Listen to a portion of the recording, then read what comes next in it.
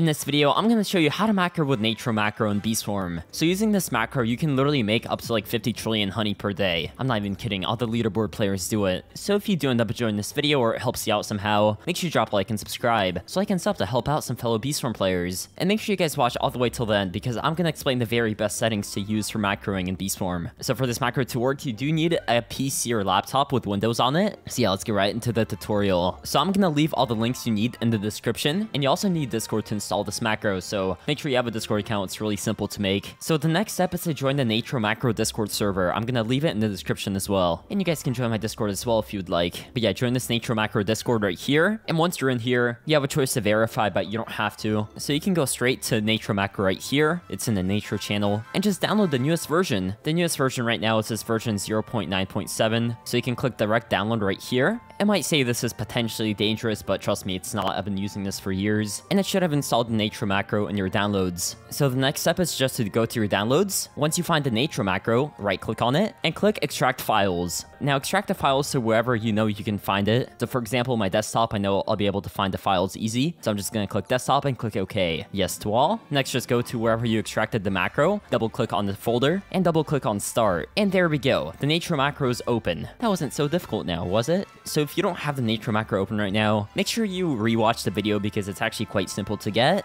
But yeah, now it's time to go over the best settings to use. So first of all, you have the gather menu, and here you can select the field which you're gonna macro in. Since I'm a blue hive, I always macro in pine tree. If you're a red hive, I recommend you macro strawberry. And if you're a white hive, it's probably best to do sunflower, but you can choose any field. And say you need a bunch of blueberries or pineapples for crafting. Just as an example, you can select something like pine tree or pineapple to get those fruits. Now for the pattern shape, the easiest pattern is just elol. And another really important thing for when you're choosing where to gather, if you don't have a lot of instant conversion, I would recommend you have to hive by walk. So I think by default, the macro will say to hive by reset. So that means when the macro is done farming, it's gonna reset your character and all your pollen in your backpack is gonna disappear. Because that setting is intended for people like me who have a lot of instant conversion. But if you don't have a lot of instant conversion, just have to hive by walk and you're gonna make a lot more honey that way. The next menu is the collect/kill. Now this menu I absolutely love. For the collect, you should always have tickets on because everyone needs tickets in beast form. If you don't have a bunch of tickets, then I don't know what you're doing. If you want, the macro can kill the Mondo chick for you for the buff, or if you want the loot, you can just set it to kill. If you need ant passes, you can set it to collect passes, or the macro can even do ant challenges for you. Same with the robo passes, honey storm. Now for the dispensers, I would always recommend you have glue on, and royal jelly is also useful sometimes, especially if you're a newer player. I don't really care for these dispensers, and obviously when it comes to Beesmas, you can just select the macro to collect all the stuff you want. So I recommend you have all the stuff for Beesmas on. Now on the same menu, you can also see the kill buttons. This is a page where you select which mobs you want the macro to kill. So me personally, I usually have the bug run on.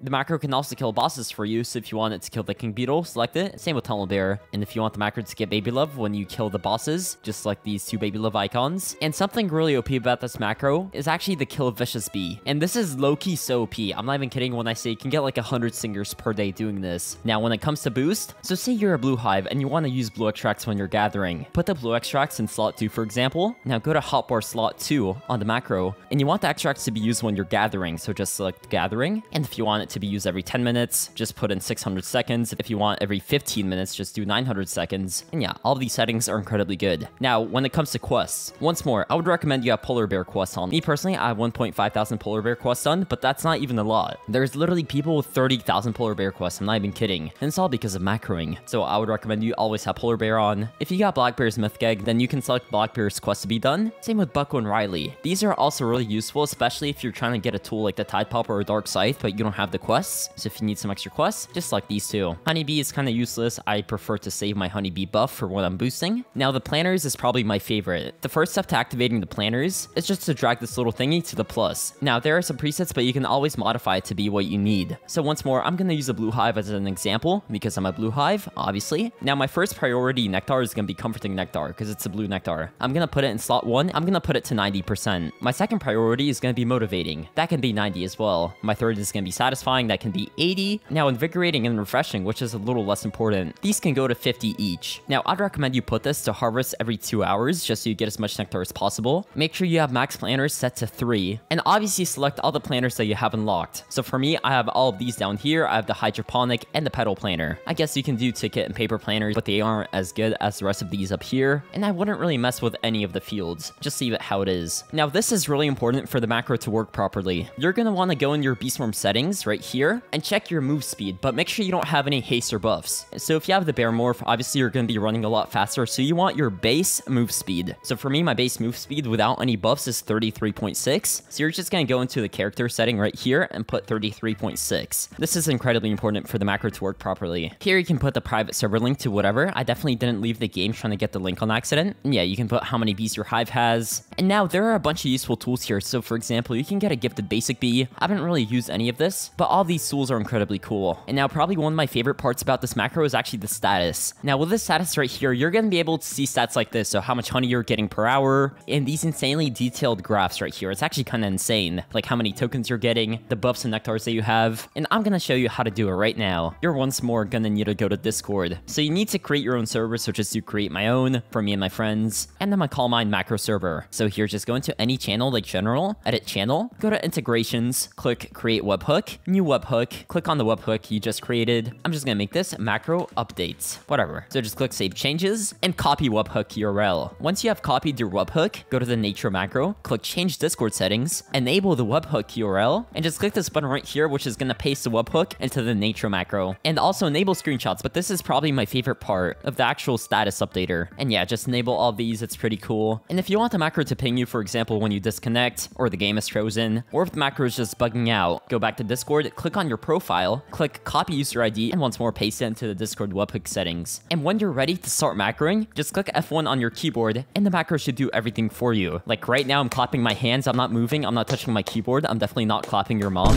And yeah, dude, my hands are off the keyboard, the macro is doing everything. I think it's gonna do planners right now because I don't have any. I mean, hopefully I don't. And if you want to exit the macro, just click F3 on your keyboard. So I'm just gonna let this macro do its thing for a while, just to show you guys what it looks like. And I'll be back in like 27 days like my dad who went out to get milk.